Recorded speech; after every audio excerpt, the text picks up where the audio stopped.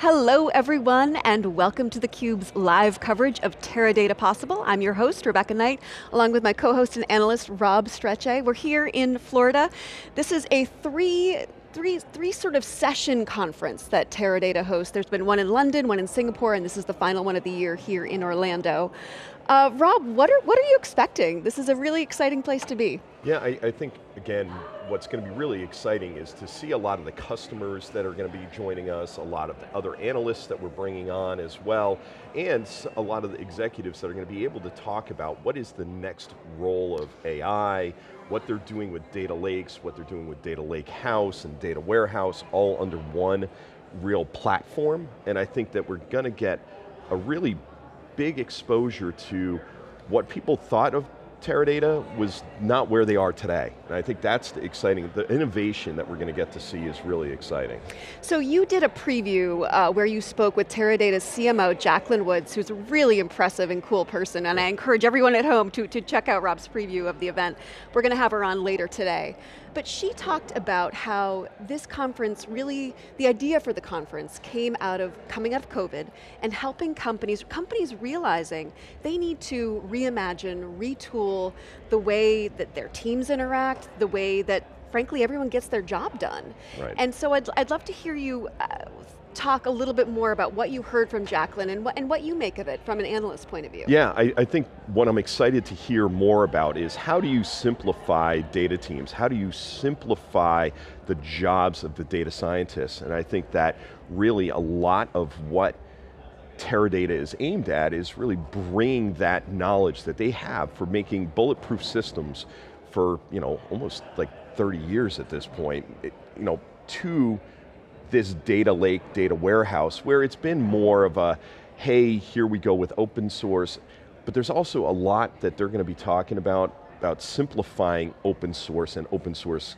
communication between them being a commercial product and the open source you can use with them. And I think that's exciting because that bridges the gap with developers.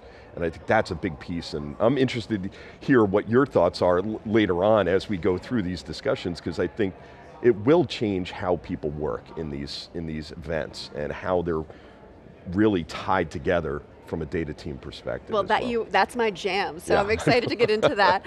But we all know at these conferences, there's what happens on the main stage and in these sessions, but really why people come is for the hallway conversations. Yeah. So who is attending here? I know that you've got some analyst buddies, but there's plenty of customers, plenty of Teradata executives, of course.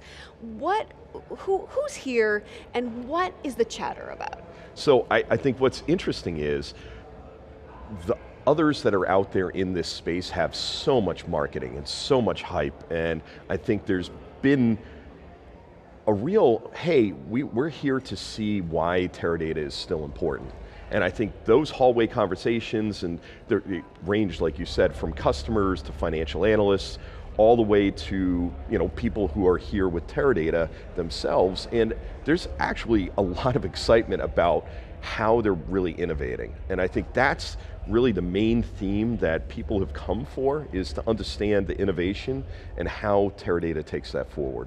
Well, a lot of it, obviously marketing is a huge part of this, and you talked to Jacqueline Woods, and we're going to have her on later today, but the tagline here is fueling the future, and you see fuel, that word fuel, all over the place. And sometimes you're just sort of like, it's marketing, come on. But it actually does really feel like this is where we're going. This is the fuel of what is going to take us forward. Yeah, I think it's an overstated, data's the new oil.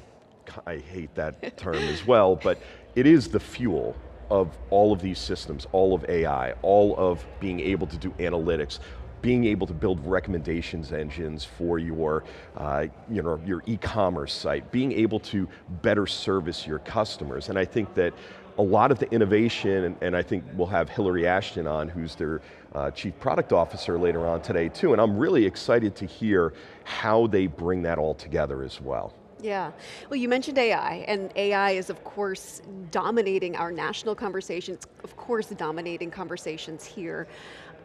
we're going to hear a lot about the potential, but also the peril, because I think that while there is so much excitement, and while executives, by and large, research shows that they are very excited and bullish about the future that AI will have on their products and services, on their workforces, there's also a lot of concern and even fear about data privacy, data security, compliance.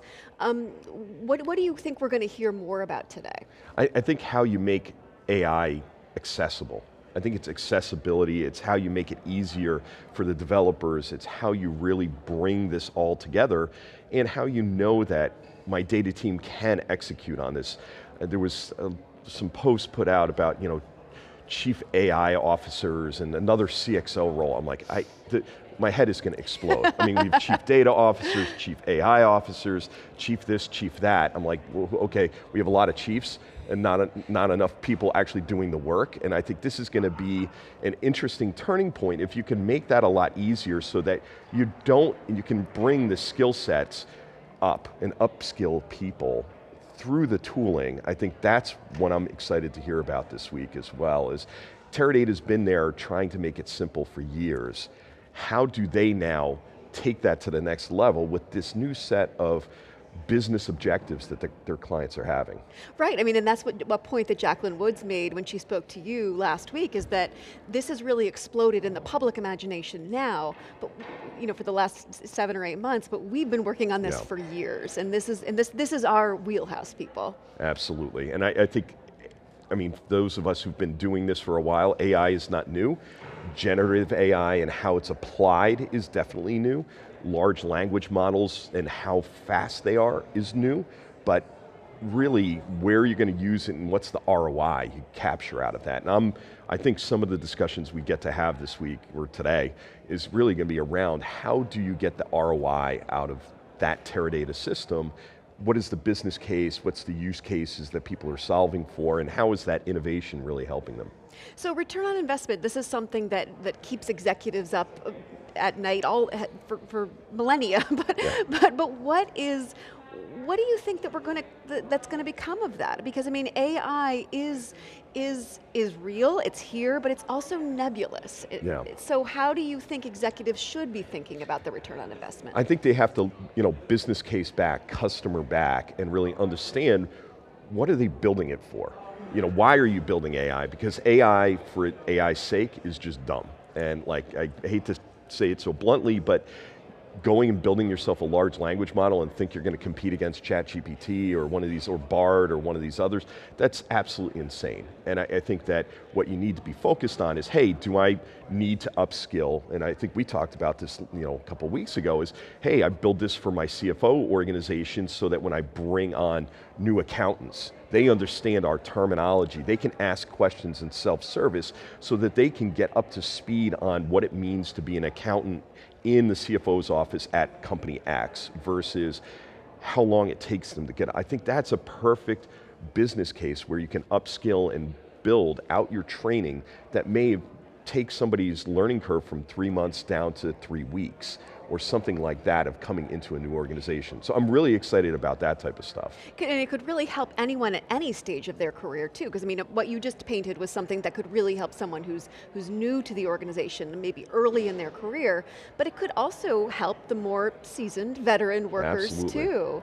Yeah, and I think, again, you look at it and, from HR to financials, financials to customer success or customer service, there's a lot of different places that you can go with this to make it applicable. And I think that's where, again, making it easy to go and do these, not so large language models or SLMs, segmented language models, so that you have them very specific to your company's data internally to you, so it's not bleeding out into the models and retraining models, but that the security around it and being sure that it's segmented for that actual business case. But then of course we get back into the security and the compliance issues that are the big concerns. Yeah, that's top of mind, and I think we'll dig in there definitely today with some of the guests that we have on. So much to unpack and dig into. I'm excited for the day, Rob. I am too. This is going to be a lot of fun.